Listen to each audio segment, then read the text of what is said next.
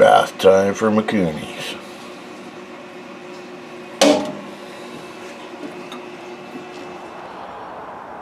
Well, here's the reason why I had McCoonies bathing in the tub. I decided to slap something on the twin here. The carbs aren't perfect. They're clean. Both are missing bits for the chokes. So I don't know how this is going to work, but I can't wait any longer. I want to hear this thing fire up on some gasoline. So last night, while you weren't here, I made up this engine test stand just to give me something stable to work with and be able to wheel the thing around, because that's no lightweight right there. But anyway, I'll set you up on the tripod here and we'll see what happens together. Fingers crossed.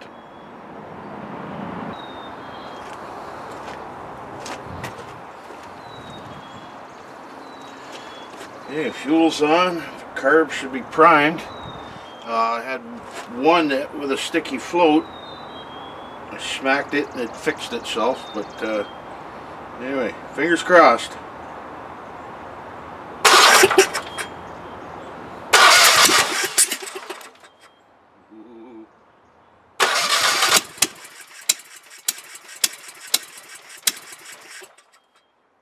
Ooh, mama.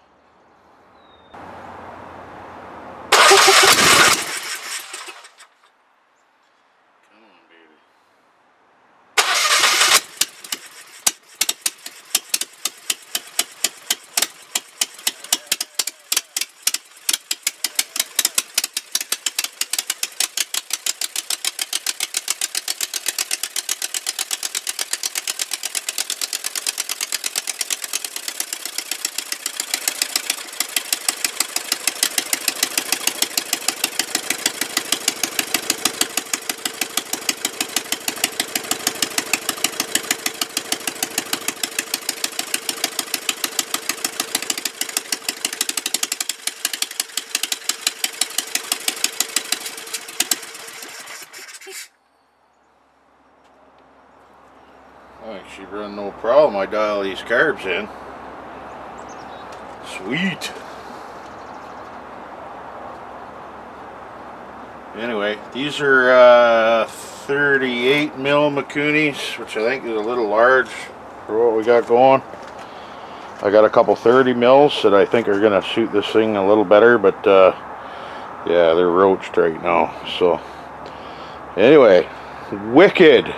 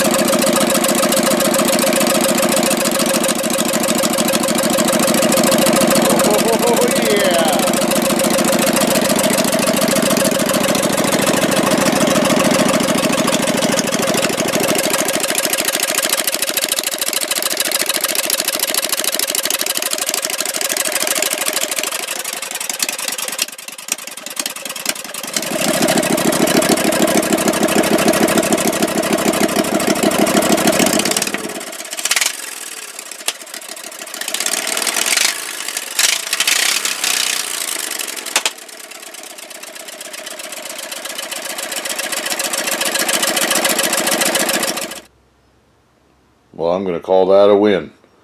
I dragged it like everything back inside here now.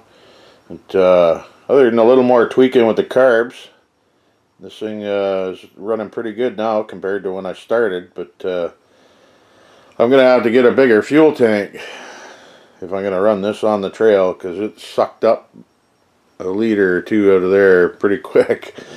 Anyway, I'm going to have to get some more gas for here before I can continue messing with this, but it sure gives me the encouragement to carry on with my plans, knowing that this is a good runner. Yeah, bonus.